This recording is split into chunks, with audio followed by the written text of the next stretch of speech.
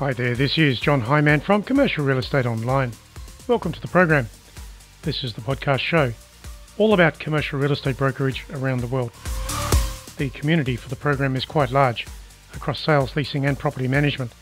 So make sure you subscribe here today so you can get the other programs as we put them out. Indeed, the program's been going for many years, and of course there are many different audio programs that can help you with your ideas, your momentum, your brokerage activity. Now the website to contact us is commercial-real-estate-training.com.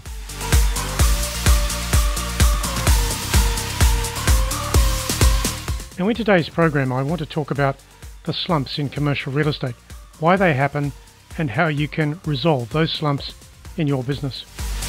It doesn't matter what's going on in the property market, but it does matter how you respond. And today I will give you 3 specific things to help you move ahead and get away from that slump in your real estate business. Indeed, to help you reshape your activities and move ahead. So here is the audio, and I'll catch you at the other end.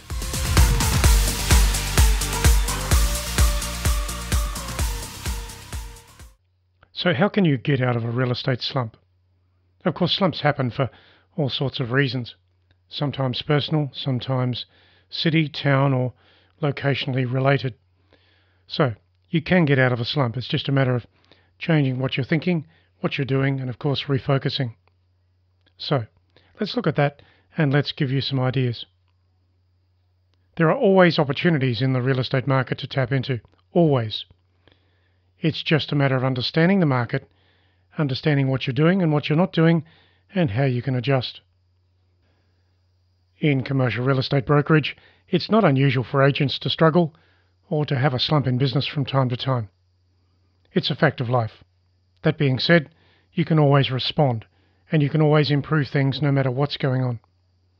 Now, the matter is resolved when agents and brokers focus back onto building market share and client base. In other words, getting closer to the people who need their help.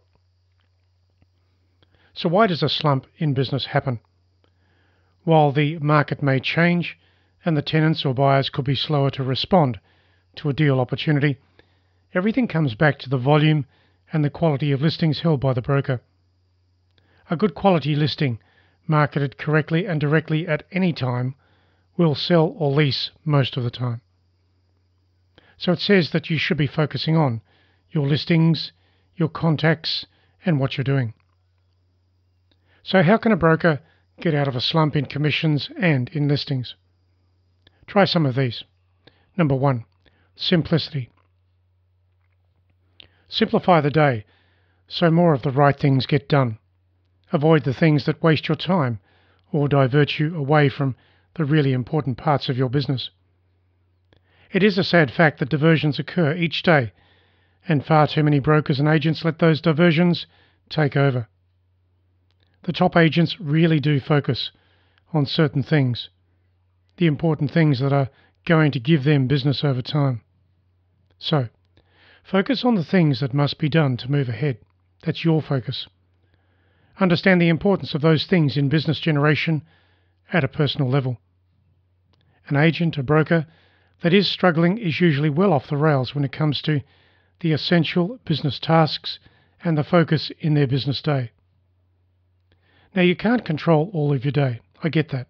You simply can't. There's too much going on. But you should be able to control at least half of your working day. When you know that, understand it, then use it. Focus half of your working day on the things that really matter towards growing market share. Everything else, even deals and transactions, can slip into the other half of the day. So this now refocuses your time. This gives you an opportunity to get somewhere yourself. Focusing half of your day on the things that matter in growing market share. Because you need market share, and your clients, your listings, some will come, some will go. So by focusing on market share, you're actually filling the pipeline. That's important. Number 2, actions and habits. We are the products of our habits. Only our practices will help us change the market and/or commissions. So our practices each day. What are we doing each day? What are you doing each day? Start a new specific habit per week and develop it to a new high level of momentum, recognizing that that particular habit is most important to where you want to get in your real estate business. Try to avoid the administrative stuff during the middle of the day or even at the beginning of the day, because the beginning of the day is most important to getting somewhere with new people, new listings, new market share. Focus on the key things that mean a lot to build your market share. Understand that and use it. The question will then be, what are the most important habits to develop? What are they? In most cases, they are a mixture of the following: prospecting, marketing, presenting, inspecting, and negotiating. Take each one of these habits and improve the process. Of course, what will be the most important out of those that I mentioned? Probably prospecting, followed closely behind negotiating. So take each one of these habits and improve the process. When you have got the new skill underway, move on to the next one. I go back to the point that habits are essential in our industry. Everything that you have around you today and everything that you have succeeded with in and around your business is a direct result of the habits that you have been living by and implementing in your working day. And of course, if things could be better, then take a serious look at your habits, what you're doing, what you're not doing, and reshape that. Number 3, see some progress. Check your progress each day in the things that mean something to where you are headed as a broker or an agent. Know what those factors are and how you want to move ahead. Expect the numbers to show you that. In tracking those numbers, you can improve your results in the things that really matter. What would I recommend you follow? Try these for starters: cold calling, meetings, presentations, listings, inspections, and closed deals. So see some progress in each of these particular things. I'll repeat them for you. Cold calls made each day. Meetings created each day. Presentations made for listings. Listing conversions, that's open versus exclusive. Inspections undertaken. And closed deals. Possibly as one other thing you can add to this is the amount of marketing dollars that you are converting from vendor-paid marketing funds. So I mentioned 3 things there for you. To recap: simplicity in your day.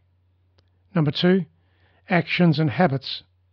Number 3, seeing your progress. We must control our working days if we are to get anywhere in brokerage.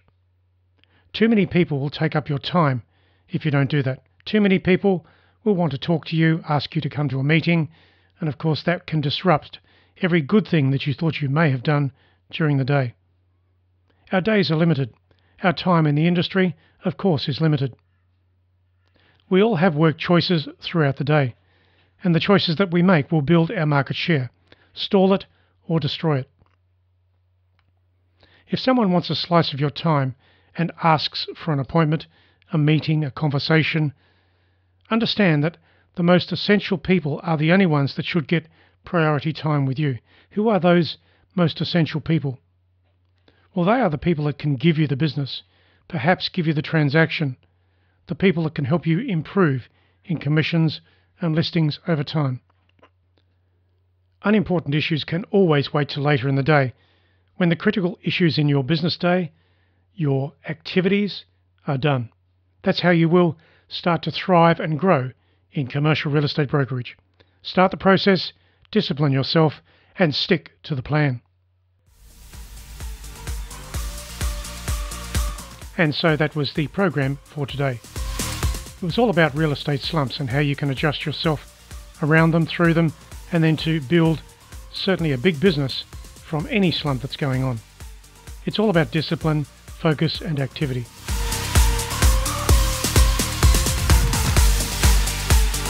Now, in closing, don't forget to visit our website, which is commercial-realestate-training.com. Pick up on all the things that we're posting there regularly regards commercial real estate brokerage. So in closing, This is John Highman. I do thank you for listening, and subscribe today so you can get the next programs as we put them out. I'm signing off for now. I'll catch you again very soon online.